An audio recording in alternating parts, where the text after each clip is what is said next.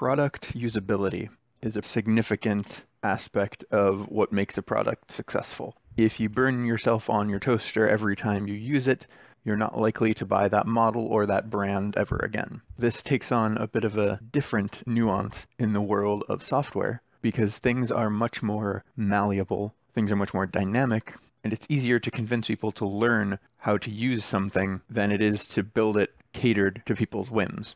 The field of UX, user experience, does a lot of research into what appeals to people's intuitions in terms of interfaces, how people react to visuals and prompts, all of that. But a lot of the time, those results don't end up being the things that guide the development of the interface for a piece of software. A lot of times there are, from a project management point of view, more pressing concerns, whether it's the difficulty of implementing a certain method of interaction and the time and cost that would be required to implement it, or whether it's that making a certain adjustment to the user flow of a product would require adjusting a feature that has been in place for 10 years in this particular software and the users have become accustomed to it, and those are some of the core users, and you don't want to risk alienating them from the software and driving them to a competitor. Or whether you just have people in-house who think they know better than the research. And the research itself isn't always correct, and sometimes you'll see studies, as within any field, that contradict each other. But a lot of the time, the decisions of usability that benefit the organization that creates the software are not necessarily going to be the best for the users. And because a piece of software is so much unlike a toaster, whereas you cannot convince someone that being burned on their toaster is a feature and not a bug, you can often convince someone that an unexpected behavior in a piece of software is a benefit and not a downside. And this results, along with the natural complexity of some software systems, in an entire industry in training people to use pieces of software, whether it's something small like a video on the website itself indicating here's how you use this, or whether it's an entire classroom seminar given in corporate environments to the people who will be using this software, or anything in between. The principle of educating the user tends to take precedence over building the software to the user. And there's some facet of truth in this, in that everyone wants things a little bit differently. If you ask 1,000 different potential users of your software what they want, not only will they not necessarily be clear in their own heads on what they want when you drive into the real questions of how things should work, you'll find a lot of contradictory answers, but each of those 1,000 will probably have a slightly different view on what the ideal flow of the software should be. And obviously you can't build a custom version for each individual user. And if you attempt to provide a high level of flexibility and adaptability so that the user themselves can cater the software to their needs, then not only does it explode in complexity to develop the software, but it also adds complexity for the user, since they now have to figure out how to adapt it to their needs. And since most of the time this doesn't actually apply for the average user, you end up giving them an unpleasant experience. It seems complicated, it seems burdensome. And so even though they're getting something that they wanted, they are able to adapt the software to their needs, they're still more likely to bail on it. Because unless they are experienced at this kind of thing and know what they're doing, or they're really in it to win it and committed to using this software, they're likely to bail to something that they think meets their needs, at least for now, but does not require them to go through this whole effort to get it to do what they want. So it's sort of a lose-lose situation from the company's point of view, and that's why it's much easier a lot of the time to educate the user. Build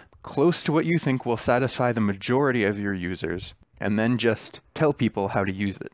And this actually kind of makes sense, right? You want to build something like the same way you would with a physical appliance, something that caters to the most people in a reasonable way, and then get people to understand how to use it. But it does allow the organization that builds the software to include concessions to themselves that put an additional burden on the user, and then force the user to then compensate and learn how to adapt for this adjustment. And the end user may not have any way to distinguish a feature that's there because that's the only reasonable way to implement it from a feature that is built a certain way because it was more convenient for the company. And then when some in-house UX designer comes up with an innovative new practice for how to run some user flow or some task in the software, even giving the best benefit of the doubt that it actually improves efficiency and is more user-friendly and will save people time and effort, when you get right down to it, you are forcing all the users of this feature to learn it over again. Take something that they've been doing perhaps for years and completely adjust how they look at it, how they understand it. If they've built tools or macros around this feature, as is possible in some software systems, then those will completely break. And all this on the whim of someone who found a better way to do something. So it's always a careful trade-off. Something like Excel is a system that has